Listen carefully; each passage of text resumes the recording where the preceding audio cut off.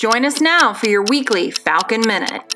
The Fairmont State Police Academy is a rigorous academically based training program that prepares our graduates for entry into the law enforcement profession. It's an intensive 16-week program during which time you will live here at the Academy in the dorm on Fairmont State University's campus. The Police Academy here at Fairmont State is designed for Fairmont State University students. The credit hours that you earn go towards the completion of a degree in criminal justice.